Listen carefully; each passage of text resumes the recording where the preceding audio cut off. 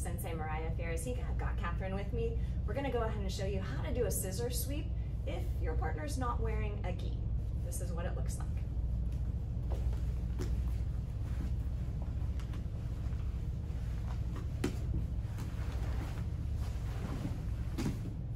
From a different angle. So Catherine's in my guard. Since she doesn't have a gi, I'm not gonna grab onto her clothing. It probably won't give me enough resistance. I'm actually just gonna hook the crown of her head and pull her nice and close.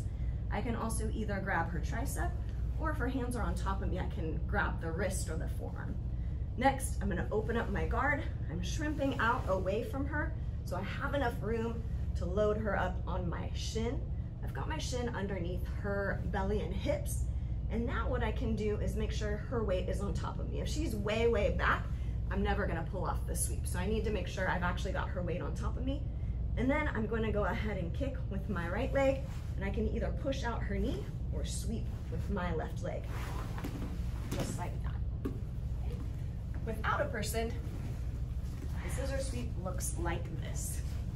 I'm gonna go ahead and hook on the crown of the head, hook onto the forearm against my body, or the tricep if their arm is not quite on my body. I have my guard closed at this point. I'm gonna open it up. I shrimp out, pulling my hips out from under my partner.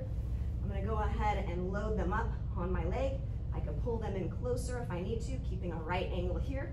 I don't want my partner crushing me like this. I won't have the leverage that I need. So I'm keeping a good open angle, but my partner is not super far away. After that, I can either kick the knee out, or I can sweep their leg in as I kick out like a round kick and land on top.